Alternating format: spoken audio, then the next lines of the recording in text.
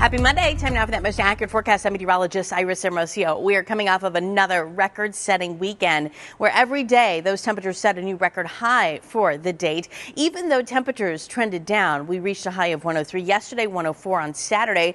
Both of those record-setting days, both of those unseasonably hot conditions for this time of year. We've got potentially one more record-setting day on our hands, and then some relief is coming our way. By the way, our overnight low yesterday also set a new record, dipping down to 75 degrees. But even that is unseasonably warm for this time of year, and a record-setting low, warm low for yesterday's date. Those overnight lows have been above normal too, but also some relief coming when it comes to those overnight low temperatures too.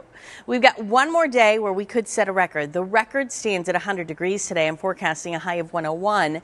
The average, by the way, is 90. So we're still talking temperatures that are about 10 degrees above normal, and we could set a new record this afternoon. By the way, that record was set on multiple occasions on this date back in 2010 and 2015 and in 2020. It seems like every 5 years, right? And this year, of course, not quite 5 years, but again, potentially setting a new record high for today's date. 101 for a high this afternoon. Then temperatures start to come down into the upper 90s Tuesday and Wednesday, still above normal, a little closer to average by Thursday. Then look what happens Friday, Saturday, and Sunday. Yeah, you're seeing that right. High temperatures fall into the low 80s. By Saturday, we may even struggle to get out of the 70s, believe it or not, as we track a storm system. Now, this is still about 5+ days out, so we'll see how things play out. But I can tell you that high pressure shifting off to the east. We've got a storm system that's going to bring a slight chance for showers to northern Arizona today and tomorrow as it pushes through northern Arizona. It'll be dry in the valley, but that's going to drop those temperatures out of the hundreds. And then towards the end of the week, we've got another stronger storm system that will dive further to the south, and that one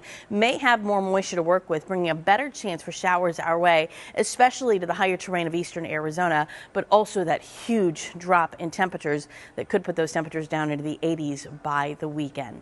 That high today, 101. So hold on to that hope, right? Get us through one more triple-digit day. Temperatures in the 70s to 80s across northern Arizona. Tomorrow, we're into the upper 90s, and then by Wednesday, still in the upper 90s, but those temperatures come down into the low 90s Thursday. It gets breezy with a 40% chance of showers Friday, rain chances into the weekend, and cooler too.